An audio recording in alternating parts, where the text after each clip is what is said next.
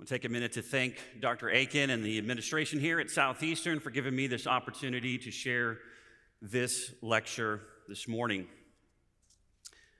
Title of my lecture, as Dr. Pace mentioned, is Victory Through Suffering, the true meaning of Philippians 4:13. Nobody likes to lose. Winning is fun, losing is hard. And at the end of a competition, we want to be the one singing that we are the champions. You know the song. No time for losers, because we are the champions of the world. And in the midst of a challenging feat, we might wonder if it's appropriate to claim Philippians 4:13. I can do all things through Christ who strengthens me. After all, we want to believe God's word, and it states that we can do all things through the strength we receive from Jesus.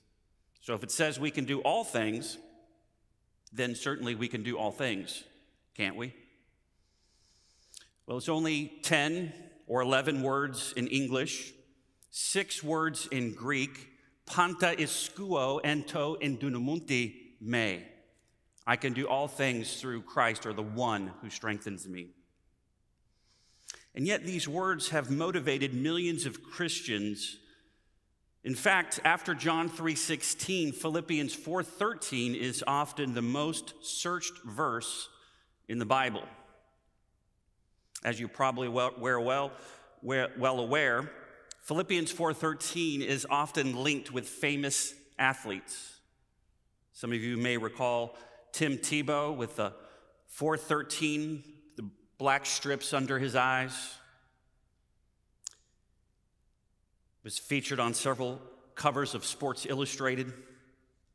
Steph Curry's signature shoes with Under Armour placed a 4:13 at the bottom of the tongue, and inside the tongue, or at the heel counter, it states, "I can do all things." Curry explains, he says, "It's a mantra that I live by and something that drives me every single day. It'll hopefully inspire people to find something that drives them, whether that's a verse or some other motivating force that keeps you hungry and keeps you driven."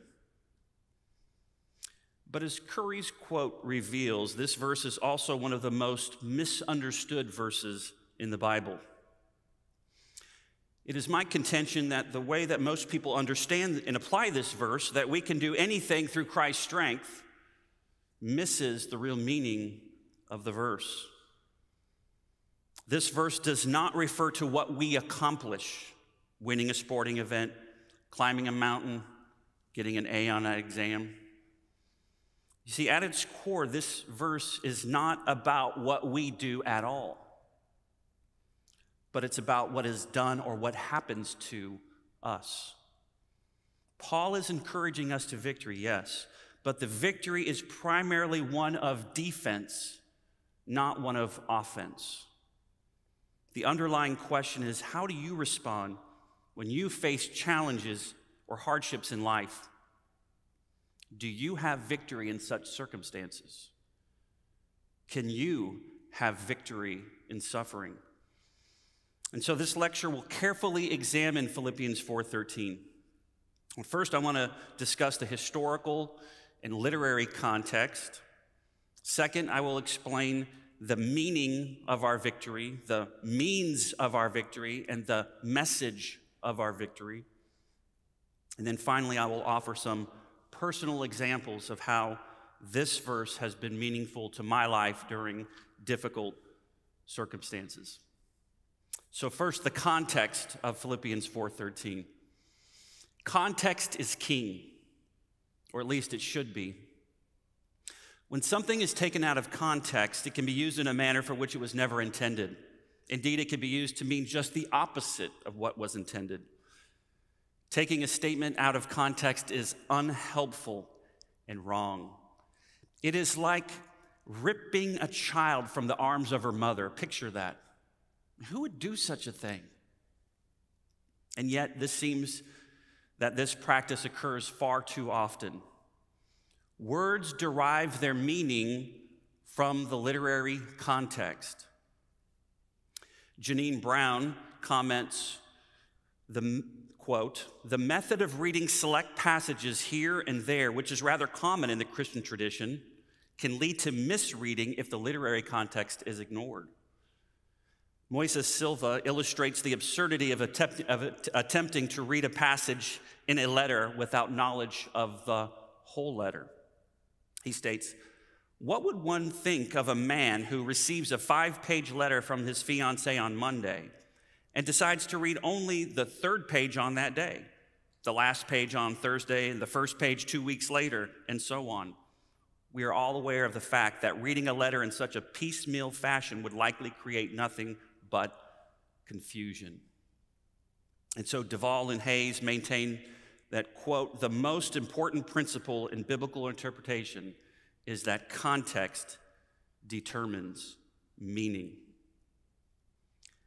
But what happens when context is not king? What happens when context is dethroned? You know, as I read the Bible, I often think of how easy it would be to take verses out of context. You ever thought about that? I'm not recommending it. But here are some examples of taking a verse out of context. Again, I am not recommending these interpretations. Do not tweet these, okay? But I've often thought that Revelation 11:10 would make a great verse for Christmas. You can picture it on the Hallmark card. You open it up. It states, "And those who dwell on the earth will rejoice over them and make merry and exchange presents." There it is. Biblical basis for gifts. But the reason that this verse should never be used in connection with Christmas relates to its context.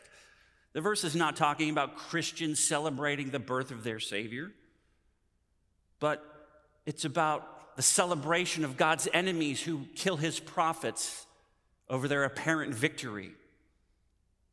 You see, to apply this text to Christmas is akin, as I said, to ripping a child from the arms of her mother.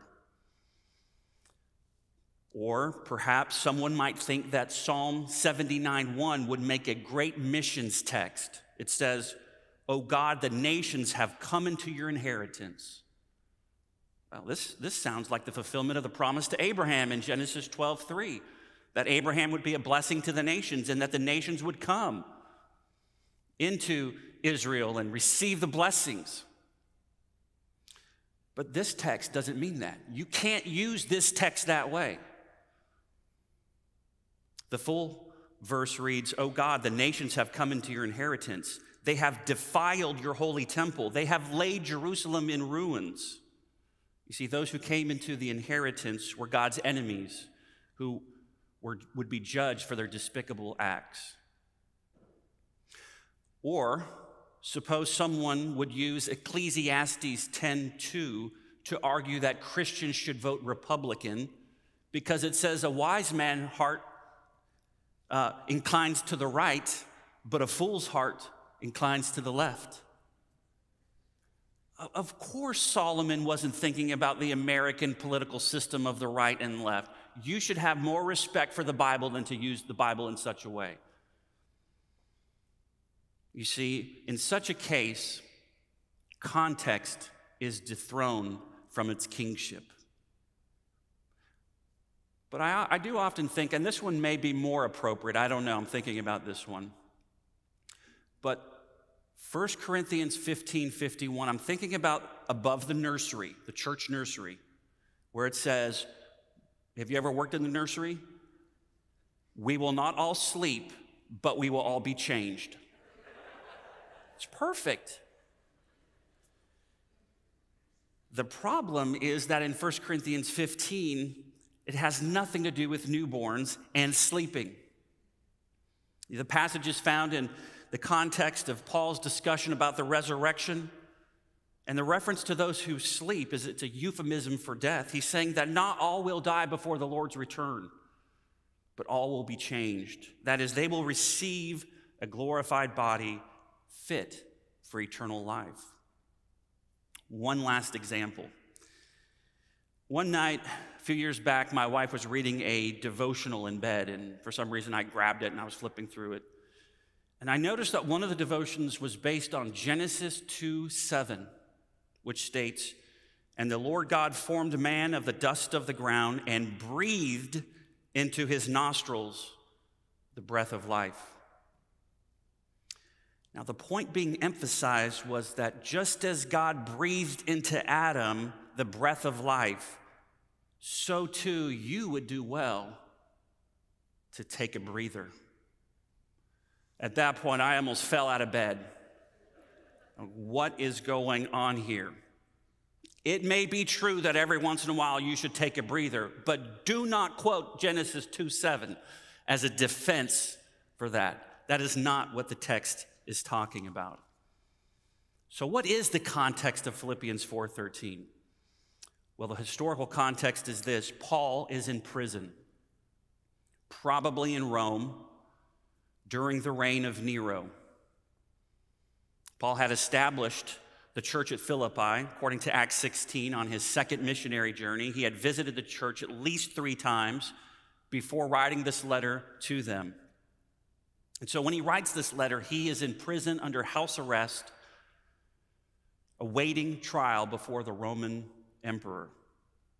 From AD 60 to 62, nearly 30 years after his conversion, Paul waited for the opportunity to plead his case before Emperor Nero himself.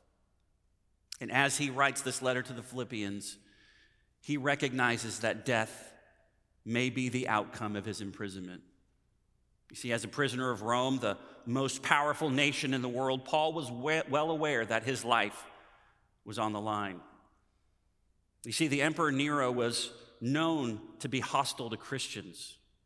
Indeed, in July AD 64, a couple years later, Christians were blamed for a fire that destroyed Rome.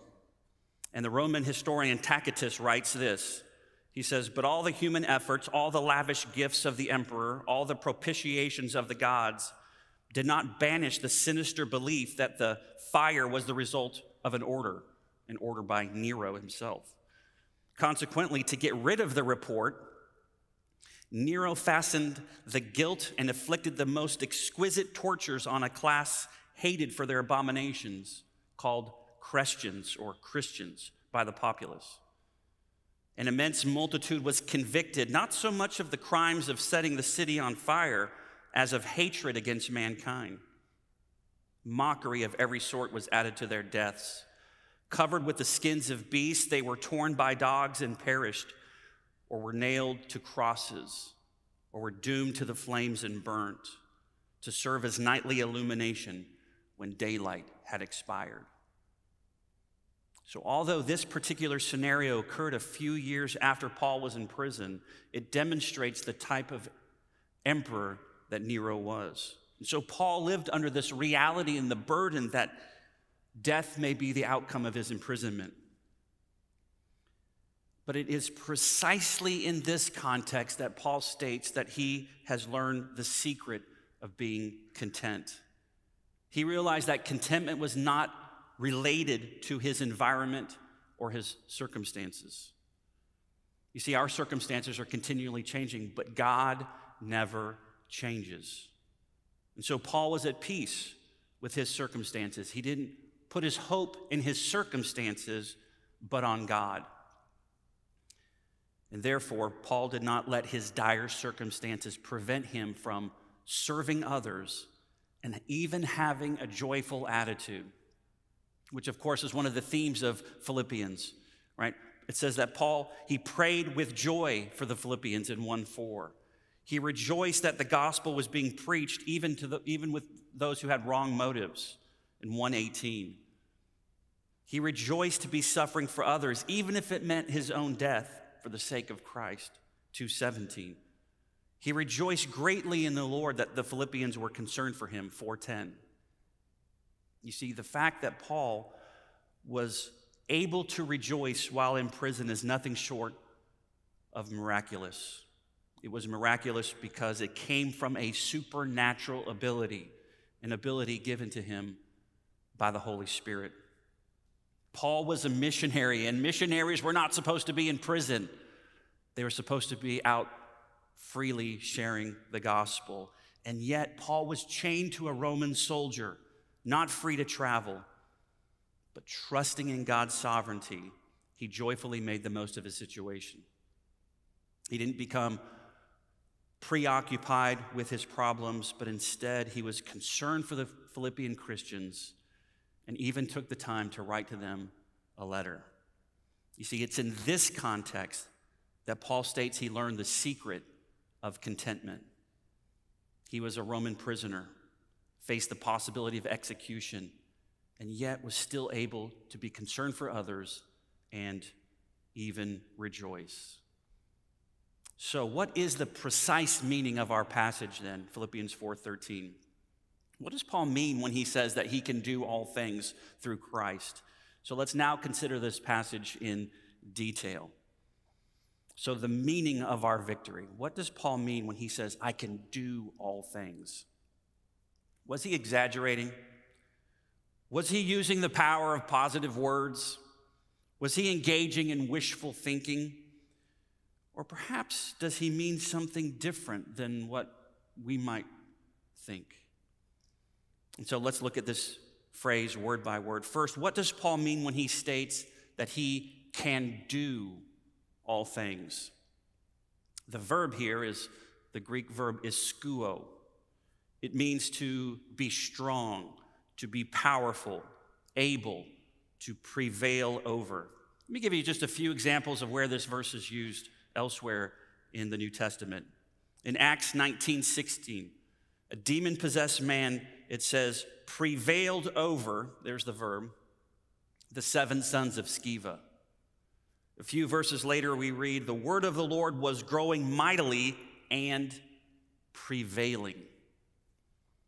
And in John's vision in Revelation, he informs us that Michael and his angels fought against the dragon and that the dragon fought back but could not prevail over them. And so although this verb is skuo, is translated can do in Philippians 4:13, the verb is used 27 other times in the New Testament, and it is never translated can do anywhere else. It is translated to be able, which is very similar to can do. If you can do something, you're able to do it. It is translated that way 20 times, but in that context, it is completed by another verb. For example, Jesus tells his disciples, were you not able to keep watch?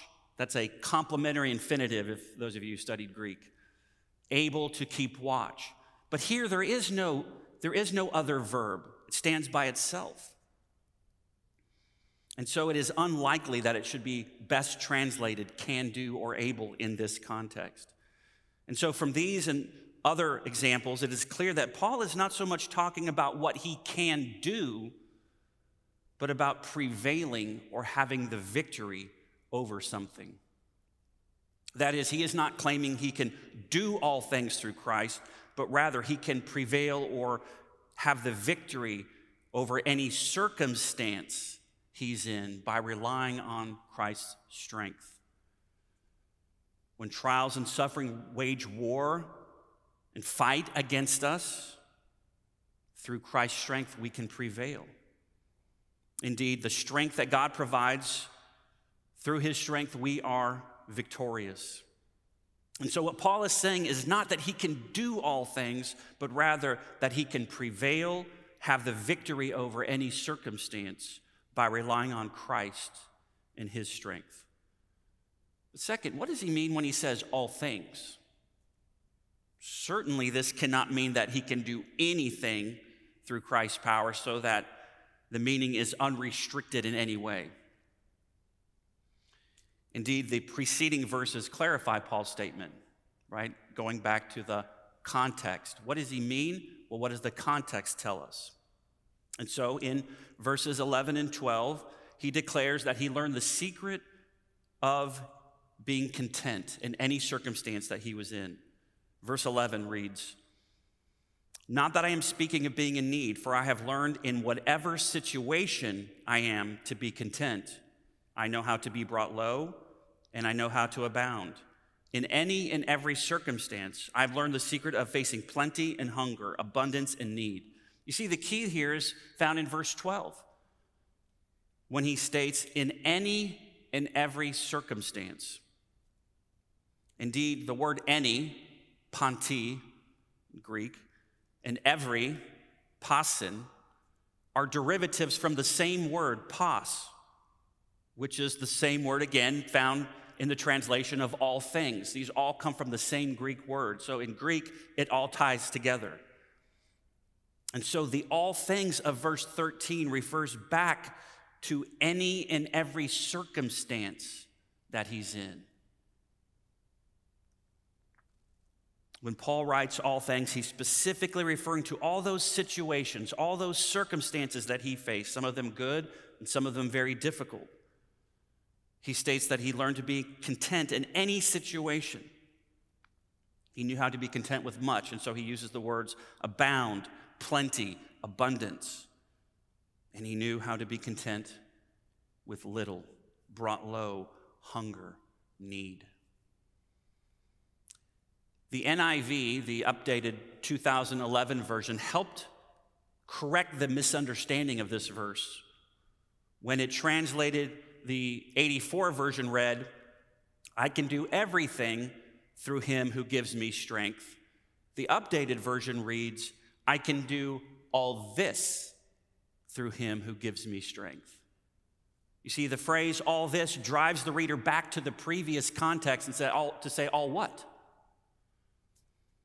The contemporary English Bible is perhaps even better. It reads, I can endure all these things through the power of the one who gives me strength. In their lexicon, Louw-Nida paraphrase the verse as follows.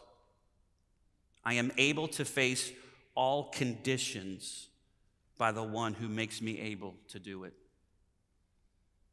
John Calvin comments, when he says all things, he means merely all those things which belong to his calling. And if you know the calling of Paul, it was one that involved suffering. And so many modern commentators have sought to correct misunderstandings and abuses of our text. For example, Gerald Hawthorne notes, quote, the translations which give us the impression that Paul meant that he can do anything and that nothing was beyond his powers are misleading to the point of being false. Panta, all things, as used here, can refer only to all those situations, both good and bad, that have just been described. Walter Hansen likewise comments, any use of this verse to support a claim or a goal of a triumphant, victorious Christian life without weaknesses or limitations conflicts with the immediate context and the wider teaching of Paul. But how? How was Paul able to be content in whatever situation he was in? How was he able to do that? What was the means of his victory? And what we see here is that the means of his victory was his union with Christ. He says it's through Christ, or through the one who strengthens me. Notice that Paul's strength didn't come from, Paul's victory didn't come from his own strength.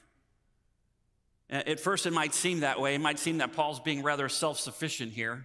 If you read this, all the times he uses the word I have learned in whatever situation, I am to be content. I know how to be brought low, and I know how to abound in any and every circumstance. I have learned the secret of facing plenty and hunger, abundance and need. I can do all things. But the secret that Paul had is this. His secret was that he didn't do it. Christ did it through him. And therefore, it's a secret that's available to all believers. Again, to quote Hawthorne, he says, the secret of Paul's independence was his dependence upon another. His self-sufficiency in reality came from being in vital union with one who is all-sufficient. Jesus told Paul, my grace is sufficient for you, for my power is made perfect in weakness.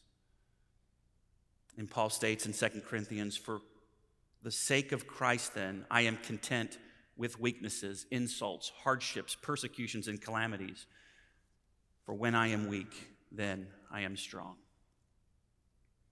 You see, Paul's victory over his circumstances came through his union with Christ. You see, the Greek text indicates that it's not merely through Christ, but it's in Christ, en to en dunamunte me. That is, the idea is not merely that Paul's ability to handle various situations came through Christ, as if Christ was the agent passing him a power bar, but rather it was through his union with Christ. It was because he was in Christ. John Murray wrote that, quote, union with Christ is the central truth of the whole doctrine of salvation. It is not simply a phase of the application of redemption.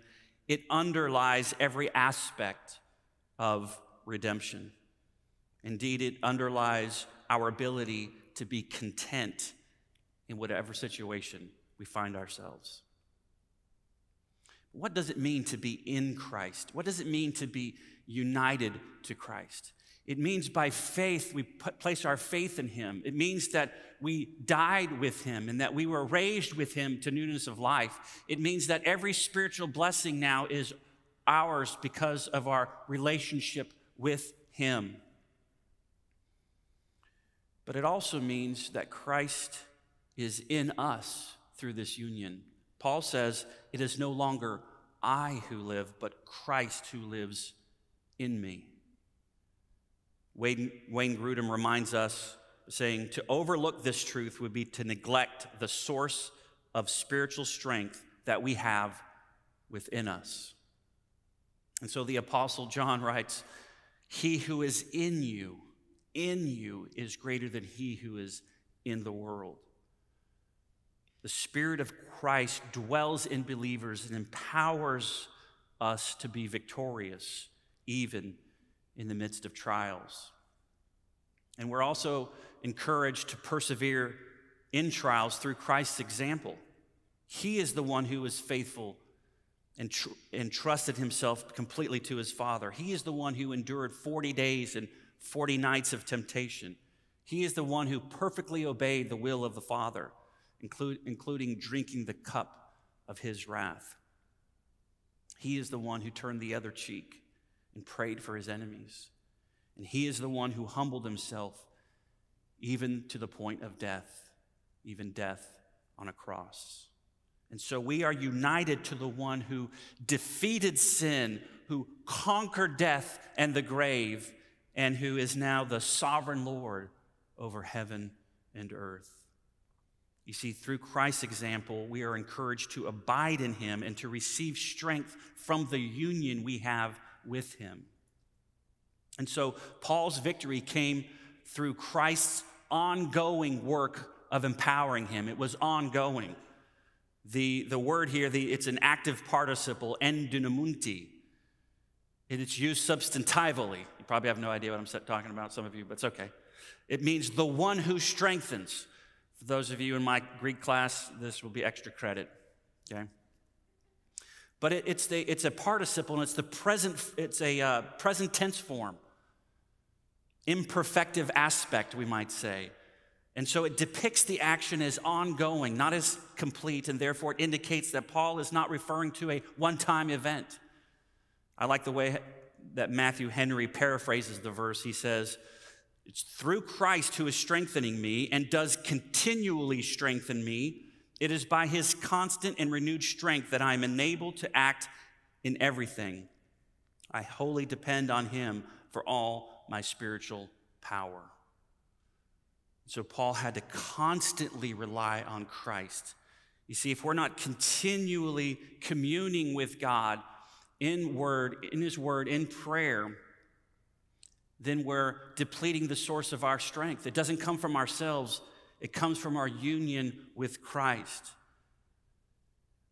And so this verse can be translated or paraphrased. Here's my paraphrase of the verse. Here's what I think Paul is saying.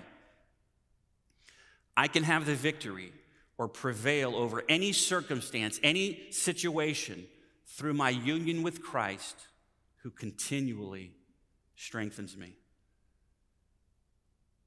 Now, what difference does this make? What is the message of our victory? Let me give you 4 reasons why I think this text matters, understanding it this way.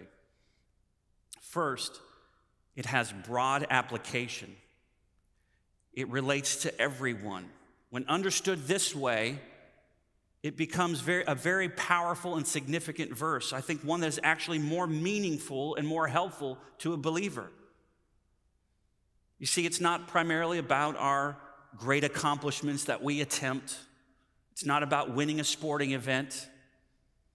It's not about achieving the victory of that next milestone in our lives. That's far too narrow a perspective. It would only apply to us in a few circumstances when we decide to really step out in faith and claim this verse. But rather, this verse relates to us here and now. All of us are in a difficult, faith-testing, and overwhelming circumstance. And if we're not now, we will be. Maybe you or a family member have health issues, physical limitations, surgery, cancer, depression, aging parents. Maybe you're facing difficulties at work or difficulties finding a job, difficulties with relationships, maybe a child, maybe a parent, maybe a spouse, a separation, a divorce in the family. Maybe there's financial stress.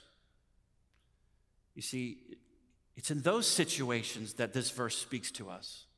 Not when we decide to really do something for the Lord. It's every day of our lives. We rely on His strength in whatever situation we find ourselves in. But secondly, this message is humbling. It's humbling because it reminds us that we're not in control.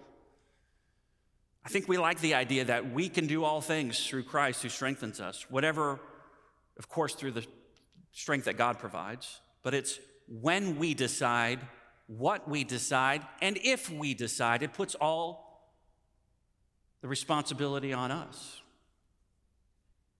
All the initiative is on us. But this verse reminds us that we're not the ones in control.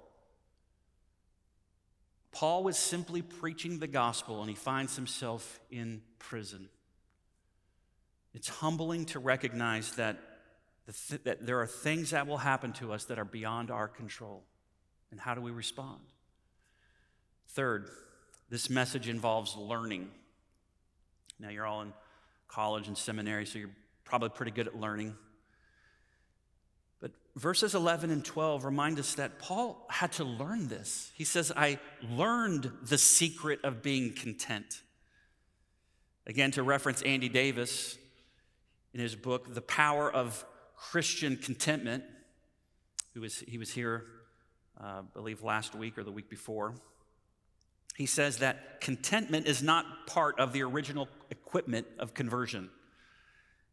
He says it's something that must be learned over time. And so he says, imagine a recruit to the U.S. Army standing in line at boot camp, receiving his government-issued provisions as a new soldier, a stack of neatly folded clothing topped off by a new pair of army boots. Other things will be provided later. You become a believer, contentment isn't in that stack. It has to be learned.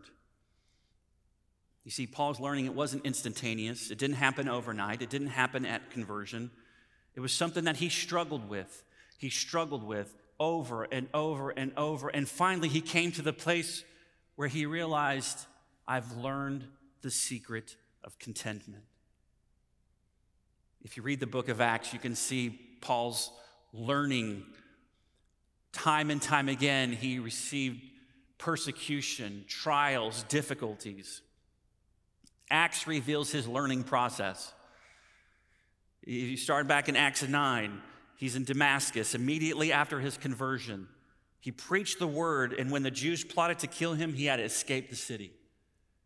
In Jerusalem, he spoke boldly and disputed the Hellenists, and they attempted to kill him. In Acts 13, in Antioch and Pisidia, he taught God's word, but the Jews raised up persecution against him and Barnabas and expelled them from the region. Acts 14, in Iconium, a violent attempt was made by both Jews and Gentiles to mistreat and stone them, and so they fled to Lystra. In Lystra, Jews from Antioch persuaded the people to stone Paul, and they left him for dead. Acts 16, in Philippi, Paul and Silas were beaten openly and thrown in prison. Acts 17, in Thessalonica, believing Jews stirred up the city, attempted to seize Paul and Silas, who had to escape at night to Berea. In Berea, the unbelieving Jews from Thessalonica stirred up the crowds, forcing the brethren to send Paul away by the sea. Acts 20, in Macedonia, when the Jews plotted against Paul, he changed his travel plans. In Jerusalem, Acts 21, when Paul's 7 days of purification were almost complete, the Jews from Asia came to Jerusalem, dragged Paul out of the temple, and began to beat him. Acts 24, in Caesarea, Paul was taken under guard to be judged by the governor Felix. The Jews from Asia stirred up the high priest and the elders in Jerusalem, and they went to Caesarea to testify against him. Acts 27 and 28, you know about his shipwreck in the Mediterranean Sea. And then in Rome, for 2 years, he's chained to a Roman guard before being released. Contentment is not something that you are born with. It is not something that is granted automatically. It's something that has to be learned, which means that you will need to repeatedly go through difficult times before you master it, and you probably never will. Paul says, I press on. But fourth, this message is Christ exalting. Christ is the one who strengthens us through his strength. Paul says in Ephesians, he reminds us to be strong in the Lord and in the strength of his might. He later writes in 1 Timothy, I thank him who strengthened me, Christ Jesus our Lord. He encourages his protege Timothy, you then, my child, be strengthened by the grace that is in Christ Jesus. And while in prison, when everyone else abandoned him, he says, but the Lord stood by me and strengthened me. And because Christ is the one who strengthens us, this is so important, he receives the glory.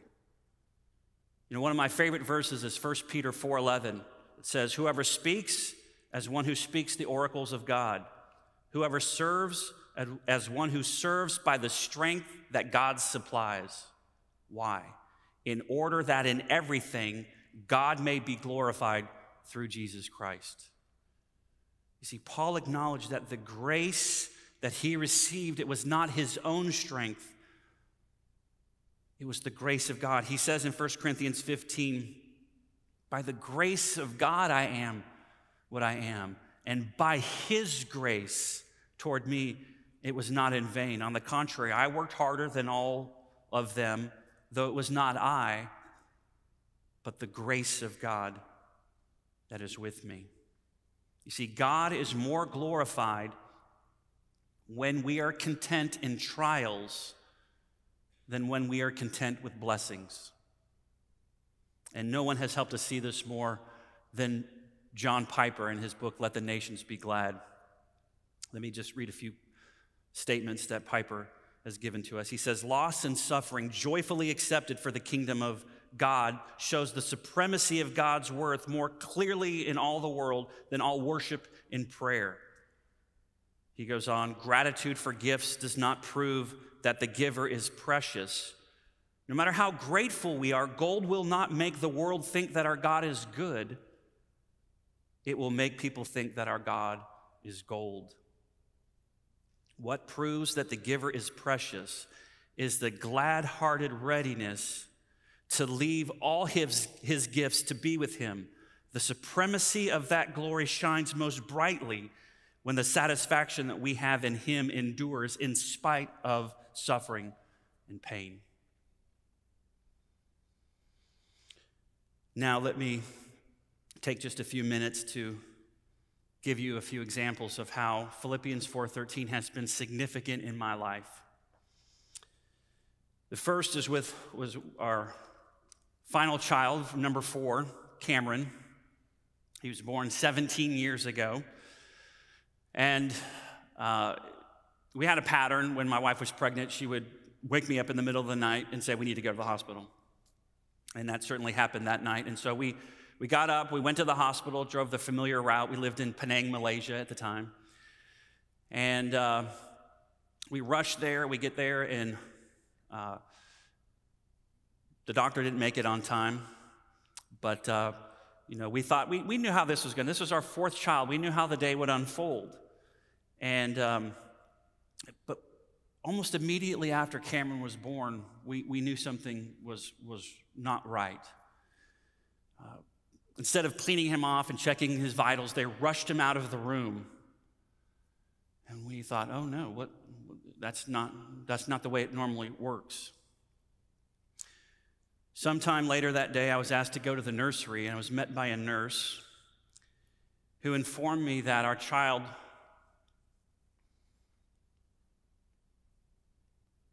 had Down syndrome. Upon hearing this news, my knees almost buckled. I found it hard to breathe. We were told that he had a heart condition as well. And so not long afterwards, I had to go back to the room and tell my wife that the child that we were anticipating was not the child we got. Now, don't get me wrong. If you know Cameron, he's a precious kid. But at that moment, when you're not expecting it, it's difficult. All of a sudden, the burdens of his life fell on me at one moment. All his medical issues, all his educational issues. And it crushed me.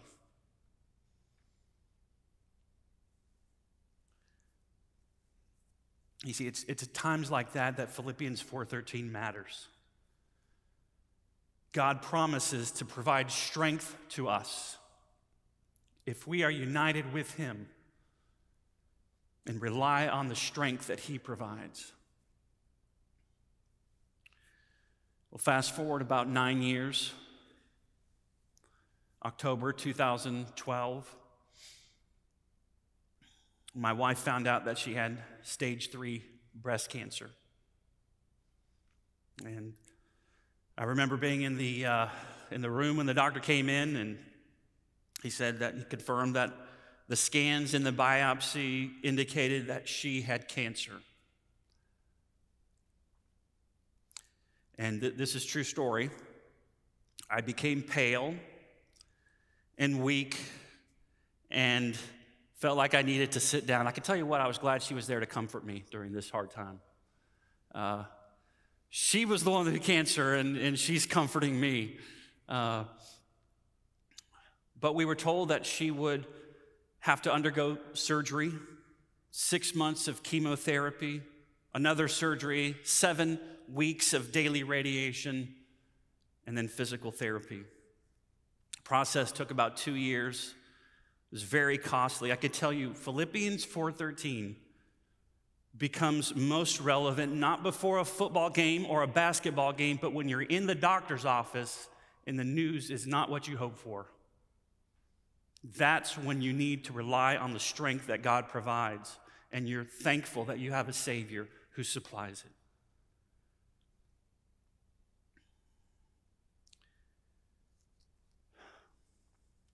The most difficult trial in my life, by far, is when we lost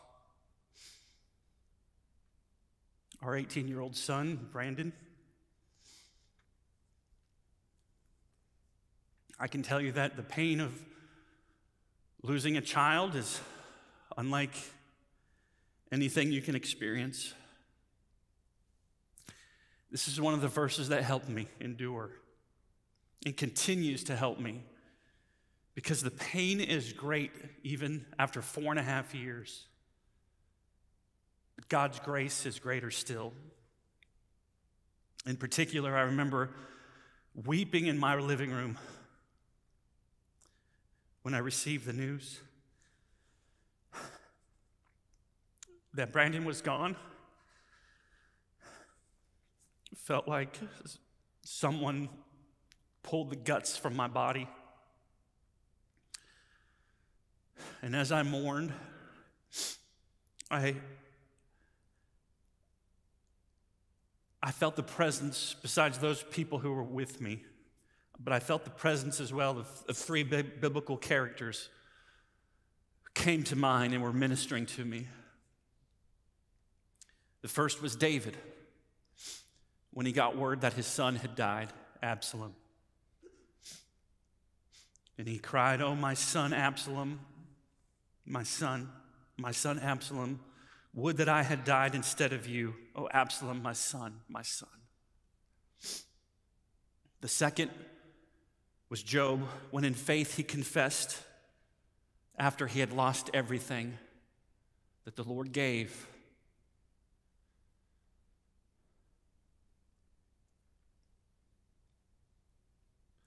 The Lord has taken away. Blessed be the name of the Lord. And finally, my mind went to Paul in his statement in Philippians 4:13, that I can do all things. I can endure this situation through the strength I receive from Christ. Overcoming difficulties and having the victory is not impossible. The secret is to find our strength in our relationship with Christ. Paul could have become depressed and discouraged, but he relied on the strength that God provides. We too can have the victory through suffering. Victory does not so much have to do with where we are or what we do, but who we are in the midst of trials. Victory means being content with where God put us. Sometimes we have it good and have an abundance, but sometimes we have it hard, and we endure trials and suffering and loss. But regardless of our circumstances, we can have the victory through Christ, through our union with Him. The peace and grace that He offers is worth more than anything the world can offer. And so I close with this. In 1860, Charles Spurgeon preached from Philippians 4, and he closed his sermon with these words, and so I close with them as well. He says, "Before I dismiss you, there is one other thing. You that love not Christ, recollect that you are the most miserable people in the world. Though you may think yourselves happy, there is no one of us who would change places with the best of you. When we are very sick, very poor, on the borders of the grave, if you were to step in and say to us, 'Come, I will change places with you. You shall have my gold, my silver, my riches, my health.' There is not one living Christian that would change places with you. We would not stop to deliberate. We would give you at once our answer. No, go your way, delight in what you have, but all your treasures are transient. They will soon pass away. We will keep our sufferings, and you shall keep your gaudy toys. Saints have no hell but what they suffer here on earth. Sinners will have no heaven but what they have here in this poor, troublesome world. We have our sufferings here and our glory afterwards. You may have your glory here, but you will have your sufferings forever and ever. God grant you new hearts and right spirits and a living faith into living Jesus. Amen.